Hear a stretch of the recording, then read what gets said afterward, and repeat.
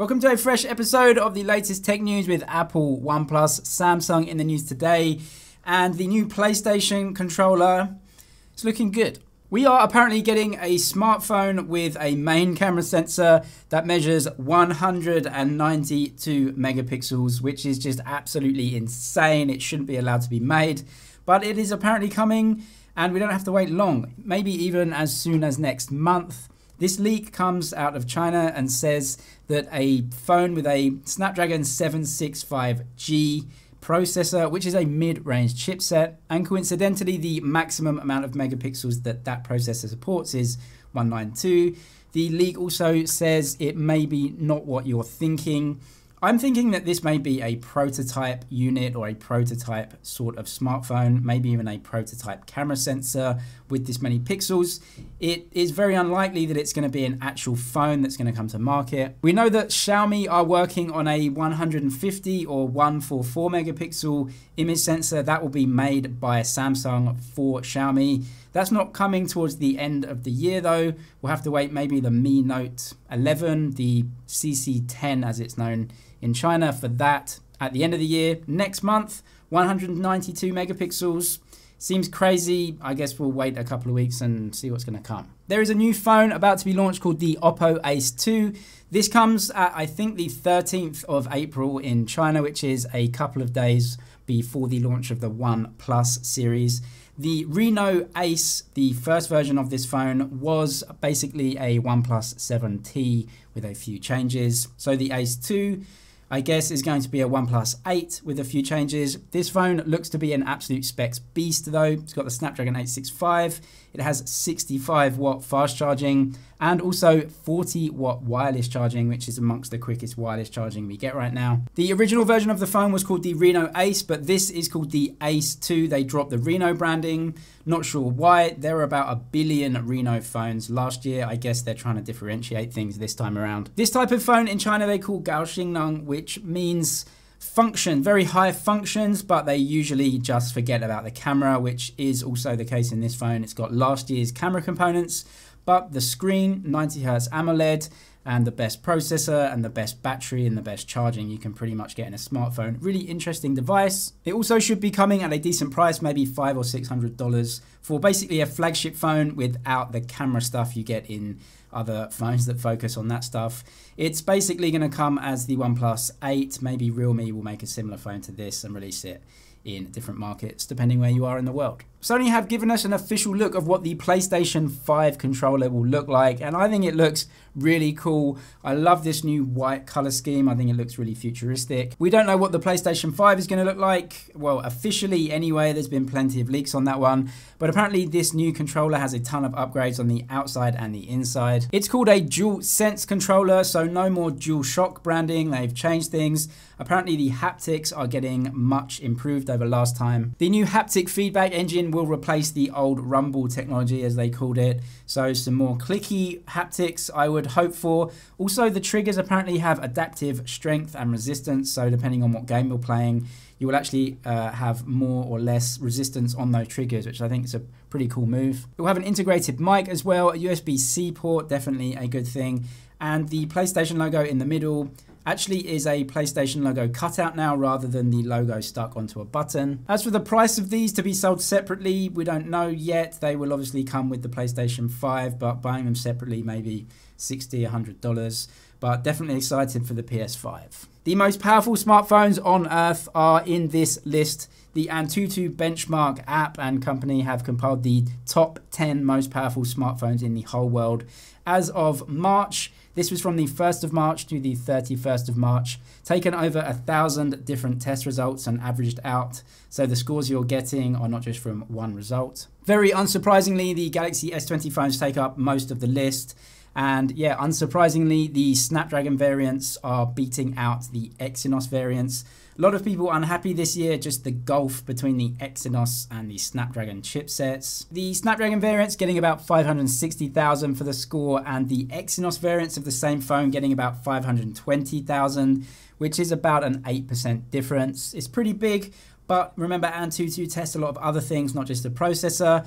Apparently in different tests, the Exynos and the Snapdragon have about a 20% difference, which is not insignificant considering this is apparently the same phone from Samsung. The rest of the phones making up the list are actually just some 4G phones that we got last year. The ROG Phone 2, the Realme, and also some OnePlus phones in there. Yeah, they are powerful phones. A couple of them using the 855 Plus, which was an overclocked version, showing that actually you can still get really good value phones if you just look to 6 months before now. They also gave us a list of mid-range phones, which is made up of mostly Snapdragon 730G phones, and the Redmi Note 8 Pro leading the list, which is a really cheap phone, so well done for that one. I guess the Snapdragon 765G, which is the new chipset from Snapdragon, hasn't been released worldwide in many phones yet, and so also doesn't make the list. Have to wait a few months for that to come into some worldwide phones. OnePlus took the lid off their extremely strange charging accessory that's going with the OnePlus 8 Pro, so we now know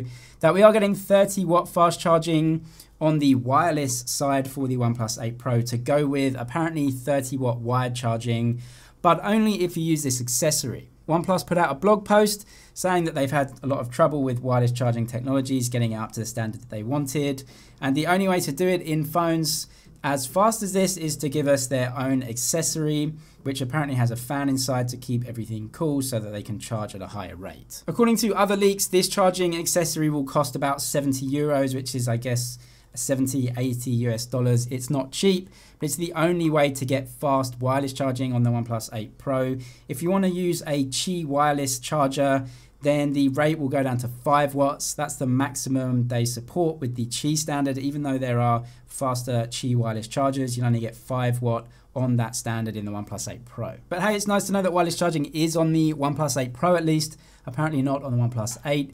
Using their charger and the OnePlus 8 Pro, you can apparently go from 0 to 50% in 30 minutes, which is a pretty good time, and then up to 100% in 80 minutes, or you can just plug it into the wall and get a similar rate for charging as the wired and wireless in the phone will be the same. The first bit of Samsung news is that apparently the S20 Ultra, that is the phone that a lot of people were not that pleased with when they first got it, including myself, is without a doubt the most popular model in the S20 lineup, which goes against a lot of what we're seeing in other lineups where the non-Pro models, especially in the Apple lineup of phones, actually the non-Pro model sells more. But it turns out when it comes to Samsung, the more expensive the better. $1,400 for that phone, and it's selling more than the other two. This is thanks to supply chain information that says that the ultra-wide camera used in the S20 Ultra and also the 40 megapixel selfie camera are actually being bumped up in terms of their orders. Samsung need more of them and they're selling more of the Ultra than the other two phones. And I must admit, since the updates have come, it is a completely different phone, a much, much better phone than it first came. It's a really, really good phone. We also got news about a patent that Samsung had filed in China last year of a quad curved display smartphone. This looks really cool. According to Ice Universe, in a post a while back, he said that Samsung were considering this for their flagship phones, but they decided against it because their technology wasn't quite right to get it into phones. Thanks to Let's Go Digital though, we can see Samsung's patent. It could be coming to phones in the future if Samsung can get their technology right. And also, of course, there's no room whatsoever for a front camera there. That could be an under-screen camera. If the technology matures in time, we could get both of these technologies together. Also, more news from Sam Mobile suggests that the Galaxy Fold 2, which should be coming sometime this year, may get a cheaper option with a lower gigabyte RAM storage option of 256 gigabytes.